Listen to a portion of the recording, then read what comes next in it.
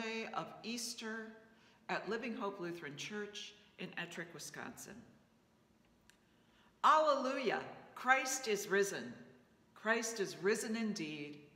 Alleluia. Blessed be the Holy Trinity, one God, the fountain of living water, the rock who gave us birth, our light and our salvation. Amen. Joined together in Christ in the waters of baptism, we are clothed with God's mercy and forgiveness. Let us give thanks for the gift of baptism. We give you thanks, O God, for in the beginning your Spirit moved over the waters, and by your word you created the world, calling forth life in which you took delight. Through the waters of the flood you delivered Noah and his family. Through the sea you led your people Israel from slavery into freedom. At the river your son was baptized by John and anointed with the Holy Spirit. By water and your word, you claim us as daughters and sons, making us heirs of your promise and servants of all. We praise you for the gift of water that sustains life, and above all, we praise you for the gift of new life in Jesus Christ. Shower us with your Spirit, and renew our lives with your forgiveness, grace, and love. To you be given honor and praise through Jesus Christ our Lord, in the unity of the Holy Spirit, now and forever. Amen.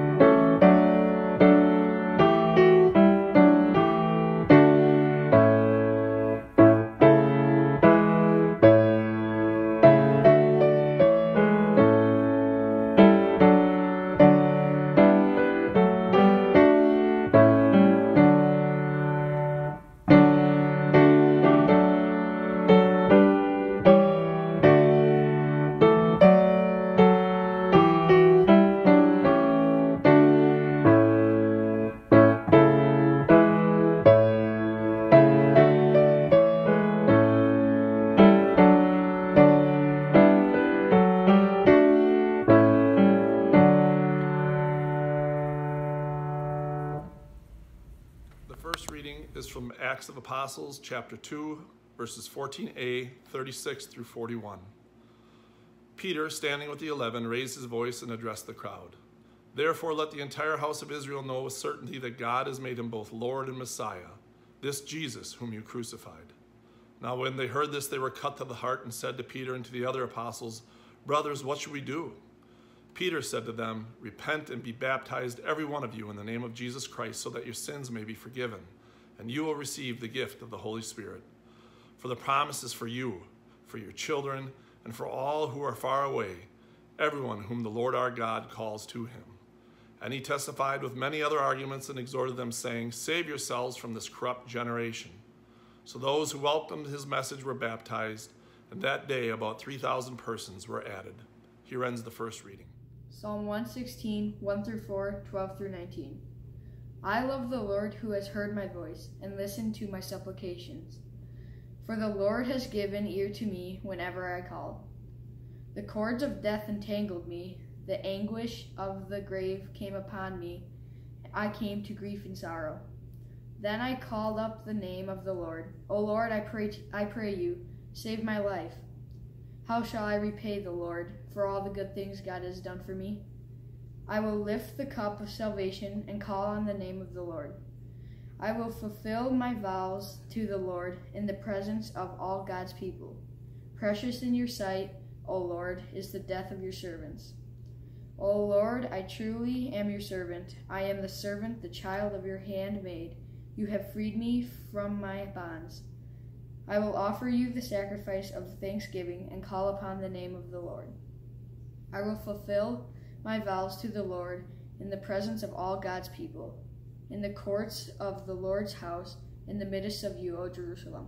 Hallelujah. Here ends the psalm. The second reading is from 1 Peter chapter 1, 17 through 23. If you invoke as Father the one who judges all people impartially according to their deeds, live in reverent fear during the time of your exile. You know that you were ransomed from the futile ways inherited from your ancestors, not with perishable things like silver or gold, but with the precious blood of Christ, like that of a lamb without defect or blemish. He was destined before the foundation of the world, but was revealed at the end of the ages for your sake. Through him you have come to trust in God, who raised him from the dead and gave him glory, so that your faith and hope are set on God. Now that you have purified your souls by your obedience to the truth, so that you have genuine mutual love, love one another deeply from the heart. You have been born anew, not of perishable, but of imperishable seed, through the living and enduring word of God. Here ends the reading. The Holy Gospel for this third Sunday of Easter is from the Gospel of Luke, beginning with the 24th chapter. Now on that same day when Jesus had appeared to Mary Magdalene, 2 disciples were going to a village called Emmaus, about 7 miles from Jerusalem, and talking with each other about all these things that had happened. While they were talking and discussing, Jesus himself came near and went with them, but their eyes were kept from recognizing him. And he said to them, "What are you discussing with each other while you walk along?" They stood still, looking sad.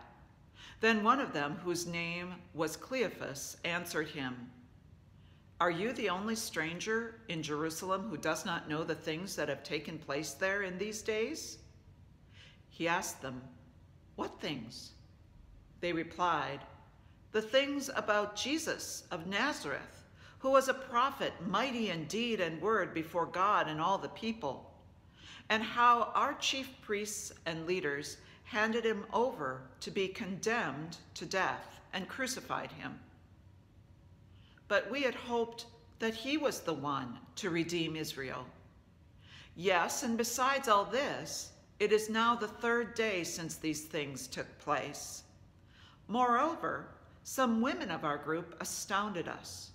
They were at the tomb early this morning, and when they did not find his body there, they came back and told us that they had indeed seen a vision of angels who said that he was alive. Some of those who were with us went to the tomb and found it just as the women had said, but they did not see him." Then he said to them, "Oh, how foolish you are, and slow of heart to believe all that the prophets have declared. Was it not necessary that the Messiah should suffer these things and then enter into his glory?" Then, beginning with Moses and all the prophets, he interpreted to them the things about himself in all the scriptures. As they neared the village to which they were going, he walked ahead as if he were going on. But they urged him strongly, saying, "Stay with us, because it's almost evening and the day is now almost over." So he went in to stay with them. When he was at the table with them, he took bread, blessed and broke it, and he gave it to them. Then their eyes were opened, and they recognized him, and he vanished from their sight. They said to each other, "Were not our hearts burning within us while he was talking to us on the road, while he was opening the scriptures to us?" That same hour, they got up and returned to Jerusalem, and they found the 11 and their companions gathered together. They were saying, "The Lord has risen indeed, and he has appeared to Simon." Then they told what had happened on the road and how he had been made known to them in the breaking of the bread. The Gospel of the Lord. Let us pray. May the words of my mouth and the meditations of our hearts be acceptable in your sight, O Lord, our strength and our Redeemer. Amen.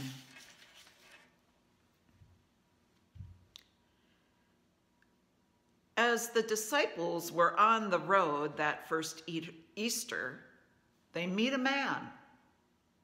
We know he's Jesus, but they don't. They don't seem to recognize him. And as people do, they begin to converse with him.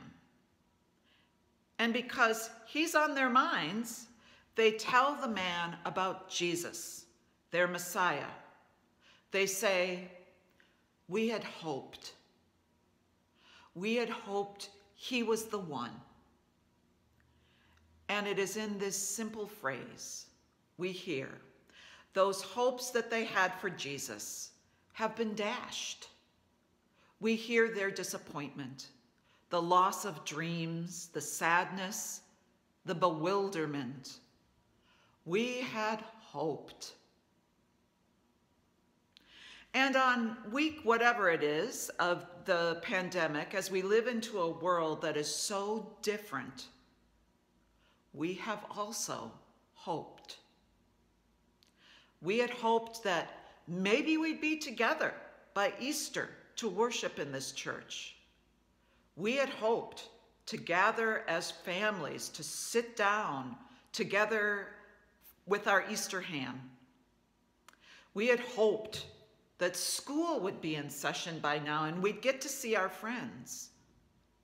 We had hoped to go to prom and attend graduation. We had hoped to hold our wedding, surrounded by our family and friends. We had hoped to get our haircuts and to hug our friends. We had hoped to visit Grandma in the hospital or at the nursing home. We had hoped to have a few more years with our dad. We had hoped. As we traveled down this road, we had hoped too. So we kind of understand the disciples feeling like their bubbles have been burst.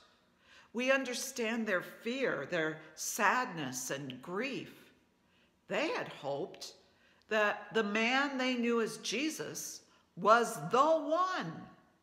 He was the one who would change everything for them, that his resurrection would be complete with bells and whistles and a laser light show. He would be their spectacular money-back guaranteed Messiah. They had hoped he was the one. And we know, as they described their Messiah to this stranger, he was actually walking alongside them.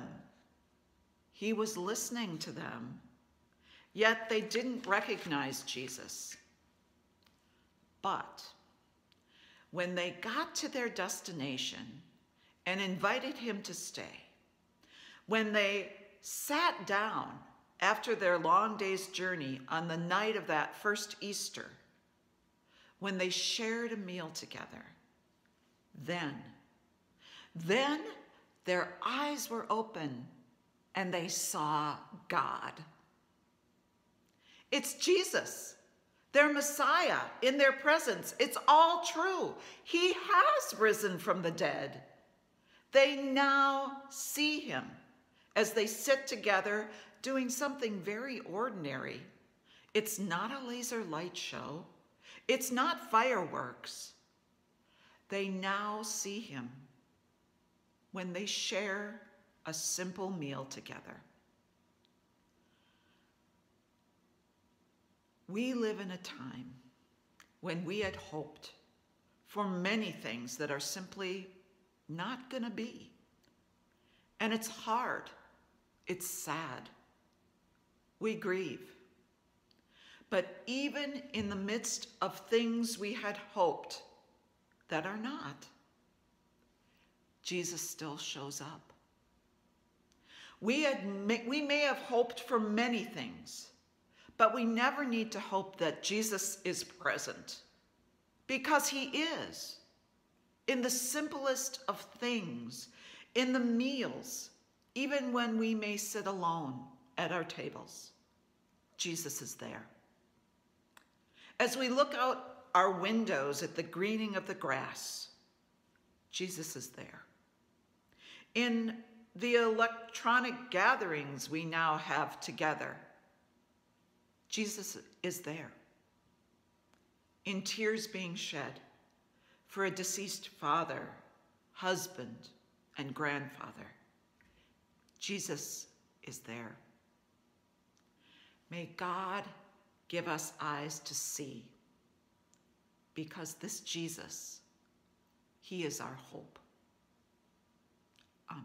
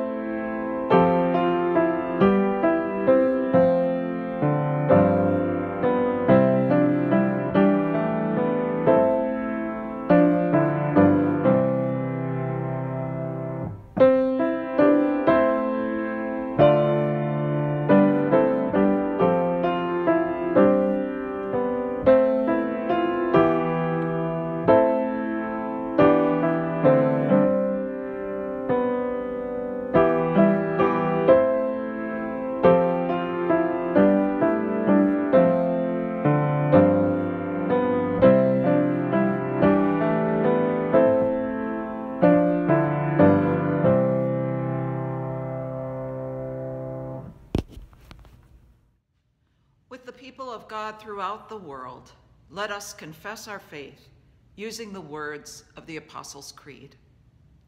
I believe in God the Father Almighty, creator of heaven and earth. I believe in Jesus Christ, God's only Son, our Lord, who was conceived by the Holy Spirit, born of the Virgin Mary, suffered under Pontius Pilate, was crucified, died, and was buried. He descended to the dead. On the third day he rose again. He ascended into heaven. He is seated at the right hand of the Father, and he will come to judge the living and the dead. I believe in the Holy Spirit, the Holy Catholic Church, the communion of saints, the forgiveness of sins, the resurrection of the body, and the life everlasting.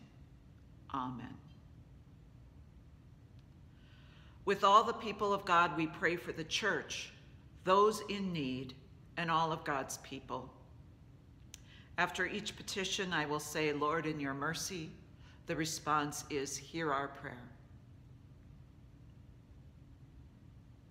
We pray for our households, our communities, and our congregations, for the meals that are shared, the footprints we make together, and all the ways Jesus is present in our lives. Lord, in your mercy, hear our prayer. God of healing, we pray for those who suffer from illness, loneliness, addiction, and grief, that they may find the support and treatment they need to be renewed. This morning, we especially pray for the family and friends of Louis Salzwedel, for Mark, Gail, Doris, and Ernie, for Dorothy, for all who we name in our hearts. Lord, in your mercy, hear our prayer. Holy Spirit, guide all government officials, directors, and professionals with insight and wisdom as they continue to provide leadership and safety for communities. Lord, in your mercy, hear our prayer. Nurturing God, as the seasons change, we find ourselves rediscovering your beautiful creation all around us. In our bird watching, dog walking, hiking, and yard work. Fill our hearts with gratitude and show us how to care for the world around us. Lord, in your mercy, hear our prayer.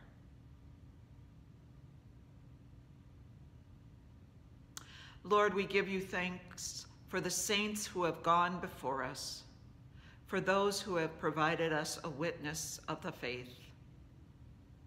We thank you for Louis Salzwedel. We pray, Lord, for that day when we will gather again with you around that feast that knows no ending. Lord, in your mercy, hear our prayer. God, we give all these prayers to you, trusting in your mercy and grace through Jesus Christ. Amen.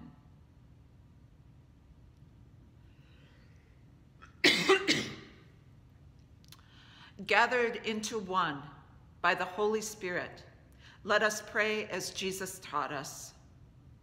Our Father, who art in heaven, hallowed be thy name. Thy kingdom come, thy will be done, on earth as it is in heaven. Give us this day our daily bread, and forgive us our trespasses, as we forgive those who trespass against us.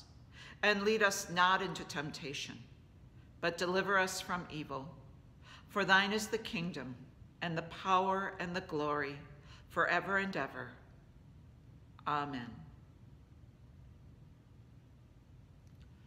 On this Sunday, when we cannot commune together at the table, and we miss receiving the body and blood of Jesus Christ, let us pray together. My Jesus, I believe that you are truly present in the blessed sacrament of Holy Communion. I love you above all things and long for you in my soul. Since I cannot now receive you through the sacraments, come at least spiritually into my heart. As though you have already come, I embrace you and unite myself entirely to you. Never permit me to be separated from you. Amen. And now may the Lord bless you and keep you. May the Lord's face shine upon you with grace and mercy. And may the Lord look upon you with favor and give you peace. Amen.